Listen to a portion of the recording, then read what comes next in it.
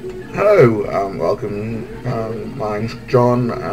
Welcome to another vlog. How are you? I hope you're okay. This is going to be another part of my ongoing film series.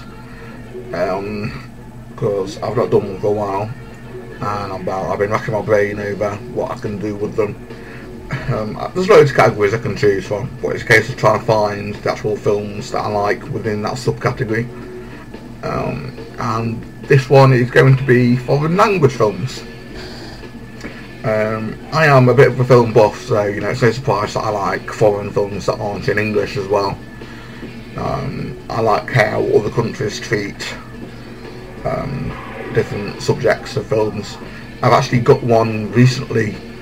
An Indian film, not a Bollywood film, just a normal Indian film, and it's a zombie film, and it's apparently the country's first ever zombie film, and it looks so weird. They treat the zombies completely different to how Western civilization treats it, because we go quite gory with it, thanks to Ramiro's zombies, but this Indian one, it was because they'd not got the budget with them being a poorer country or what, I don't know, but it didn't look as in your face undead.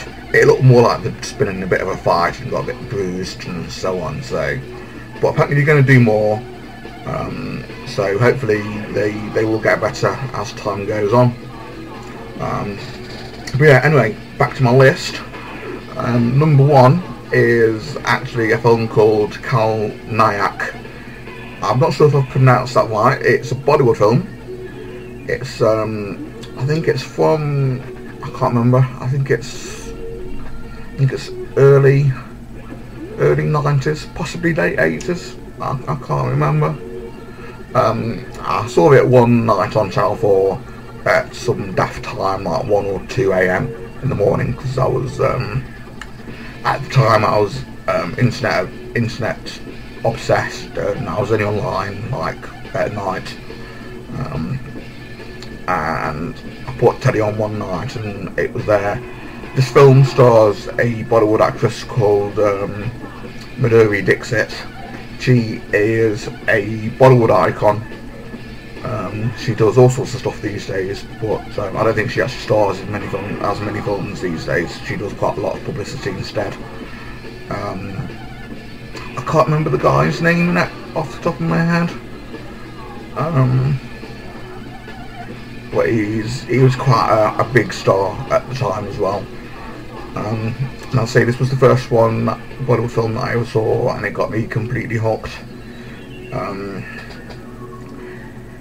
It's got a very controversial song in it. I don't know what it's called in Urdu or Hindi or whatever the language was, but some of the lyrics go something like, do you know what's under my blouse?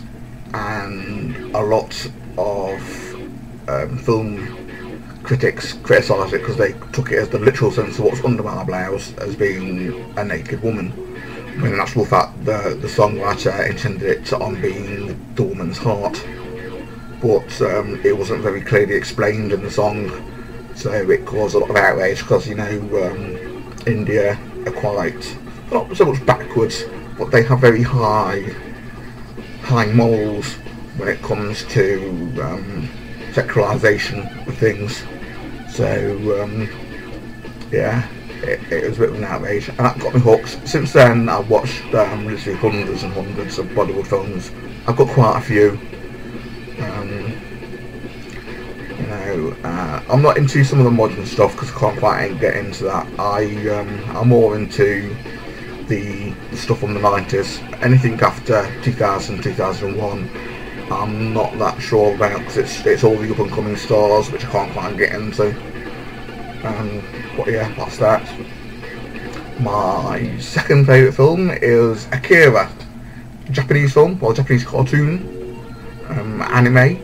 As you know, if you've seen some of my previous vlogs, I love anime, and this is the film and cartoon that got me into it all. Again, it was another film that I saw quite late at night, I think it was on BBC Two, I think. I say it got me hooked on Japanese cartoons and anime and stuff like that.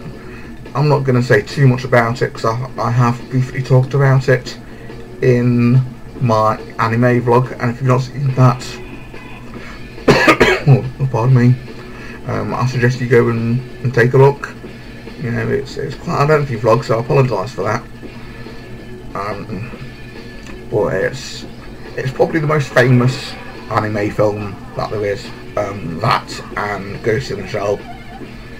But Ghost in the Shell came later. Akira was like the first groundbreaking anime film that there was. It's just an awesome film. And number 3 on my list, the last part that I'm going to do, is The Ring, the original Japanese The Ring, not obviously the American, because that wouldn't be a foreign film. Well, technically would, because I'm English, not American, so yeah, but I actually mean the Japanese version. And I'm not going to say whether it's 1 or 2 that I like best. There's a few of them. I've got them on DVD in a special edition pack with like a hologram of the scene that absolutely scares the living daylights out of me, and that is the TV scene where the ghost is coming towards you in the TV, and then the next thing you know, she comes out of the TV, and I was like, holy crap, you know, it's it kind of made me panic a bit, because I've got like a 40-inch TV, and that's usually big enough for a ghost to come through, you know, so it's a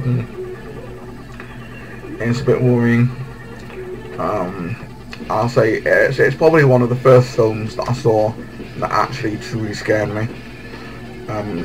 Japan and that area, Japan, China, Korea, that whole Oriental kind of thing, they know how to scare people. They know how to do good ghost stories. They're very dark and moody. You never know what's going to happen next. So The Ring got me hooked on Japanese horrors. Since then, I've got stuff like The Grudge. You know, again, the Japanese version is way better than the really rubbish American remakes that they did. Then there's the Korean film Into the Mirror, which again America did as Mirrors with Kiefer Sutherland, but they changed the story a bit, and it was nowhere near as scary. But the original Korean one was pretty horrific in its scariness. But yeah, it's The Ring has what got me really into Japanese films. Yeah, and that's all I want to say about that. You know, that's the vlog done. If you can, you know, leave a comment if you like, if you've seen any of the films, if you've seen any of the genres, and can recommend others that I might enjoy. You know, leave some feedback, and I will get back to you to share my thoughts and views. And that's all I really want to say. You know, click like and subscribe if you want to see more of my stuff, and I'll see you again in another video. Bye.